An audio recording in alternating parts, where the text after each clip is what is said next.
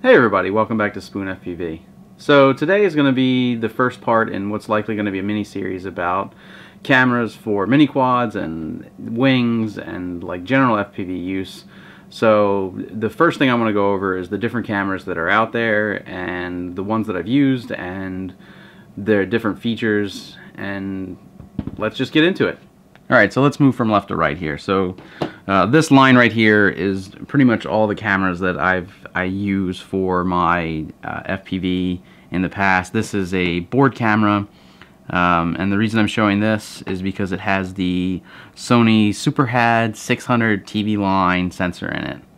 And this was, you know, top of the line, state of the art, like, you know, 2 years ago when I started flying, like the board camera.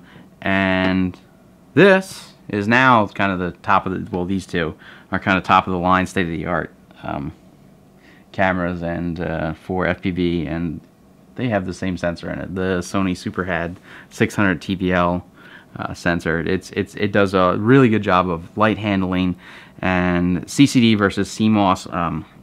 CCD does what they call a global shutter, so it captures the entire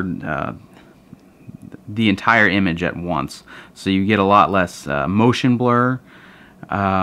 So like the camera that I'm using right now to film this with is a CMOS sensor, and it will capture a line, and it'll interlace them. So you've heard 1080i, that means it's interlaced.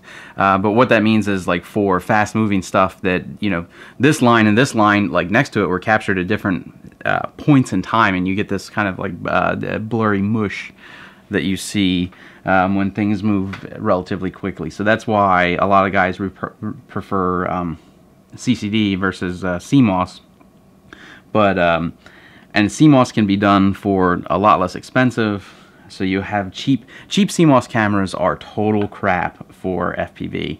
Now there are some good CMOS cameras out there that I'm not showing here, like the well, I did my video on, I have this sitting here, the Night Eagle, which you can't really see in there. That's a good CMOS camera that's really good for low light handling. Check that video out. I'll put a link up in the corner.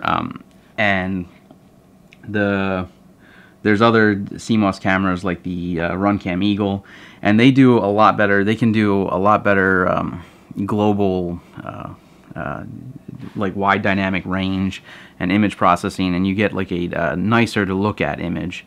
But there's a lot more processing that goes on with those, so there's a little bit of a lag, and there's some kind of argument over whether the lag, the extra latency, really affects you as a pilot or not. Some of the top guys say yes. For me, I'm basically like, okay, if there's, like, you know, a 50 millisecond difference, like, I'm gonna take, you know, I'm gonna take every advantage that I can have. So I'm gonna go with, you know, the CCD versus the CMOS camera. So that's why, like, everything here is CCD that I'm showing. So this is with the exception of these two, and we'll talk about those a little bit later. So this is the kind of the camera that started the revolution, the grandfather of these guys here. It's the HS1177, kind of the original. And what they did is they kind of like took this one, stacked it up, and made it take a wider voltage input range, where you could actually, because this one was limited to 5 volts, you could actually put in a 4S setup on that, and then all of these now will take 4S direct input. This is the Sky Plus. It was basically this guy in a box with the 4S input. You know, if you have one, you know, they're decent cameras, but they're kind of a little big and a little bit heavy for FPV now. So this is the Runcam Swift, which is exactly the same as the Fox Ear. Well, okay, it's not fair to say they're exactly the same. Okay, so the Runcam Swift and the Fox Ear HS1177 are basically identical as far as performance goes. The reason I have Runcams is because instead of Fox Ears, is because I like their direct out of the box settings that they use, and the Runcam seems to kind of like, and this isn't a sponsored ad by Runcam. I wish it was, but it's not. Runcam seems to kind of listen to the FPV community. So if I take one of these apart, inside the sensor, they have glued the sensor down, and the actual camera settings in this are what you know, Chad Novak and those guys use.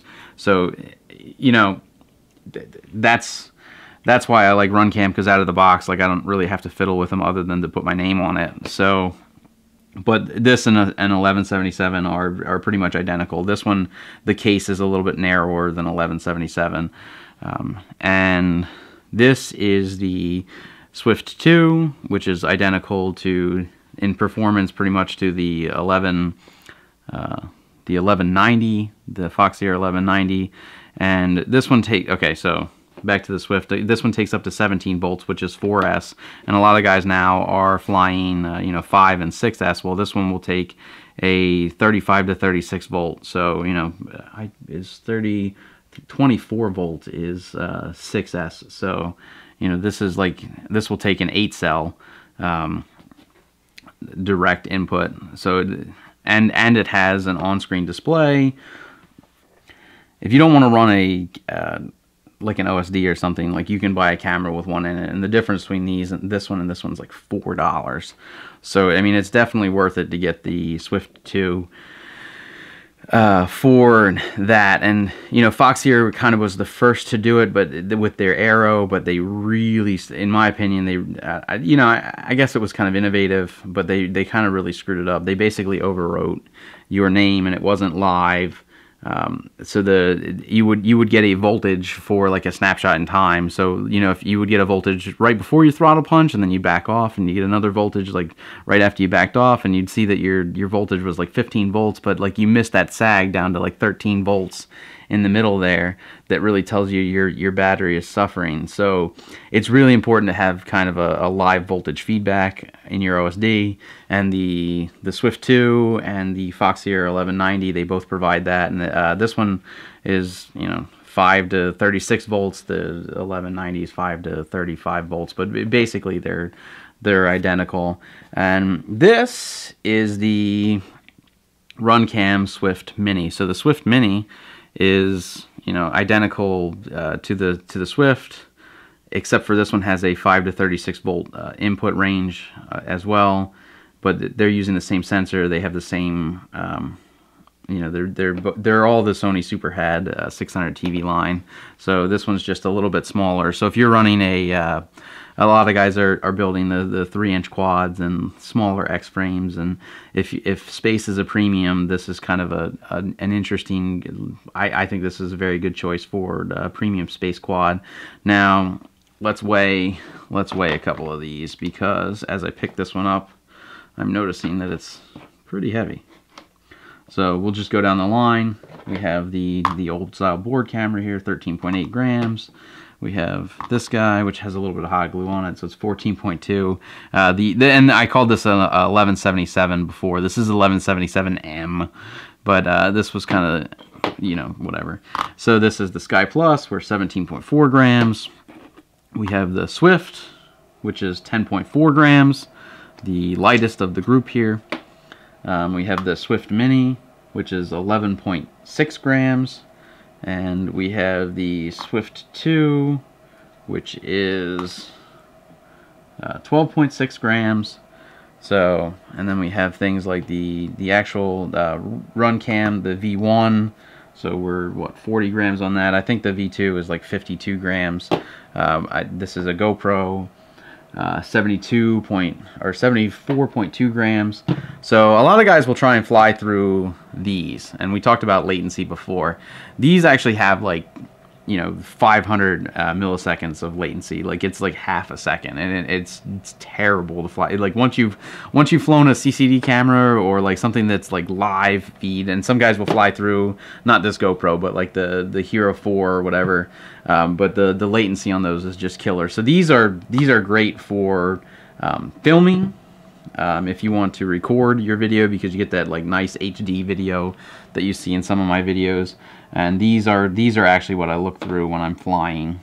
So I guess that's it about cameras, other than, you know, I'm going to talk about lenses in another video, but I buy all my cameras with a with an IR filter in them because they're daytime only. So if you're looking for a nighttime only rig, you should probably look at a non-IR filtered camera, or you can just get a non-IR filtered lens, because the filter, I guess it depends on the camera, so that's not really fair to say. But okay, so there is a sensor inside here. I'll open this one up because I don't care about it anymore. So there's a sensor inside of these. You see the sensor. I don't know, can you see it there? There's a sensor inside of there, and then some cameras will put the IR filtering on the back of the lens here, which provides you a lot more flexibility, and some cameras will put the IR filter on the actual image sensor inside of there, which basically means that it's IR filtered all the time. Or but if you get one, so I buy all mine IR filtered anyhow because I like the way that it looks during the day, and it's a more natural type of light. But I think that's pretty much all you need to know in order to select an FPV camera, other than your field of view, which I'm going to go over in a different video. So hopefully you enjoyed this, and thanks for all those that like and subscribe my videos. If you haven't already hit that subscribe button, you know, I'll put a link up there, and I'll put some other videos down the side for you to check out if you haven't already checked out some other stuff on my channel. So thanks for watching.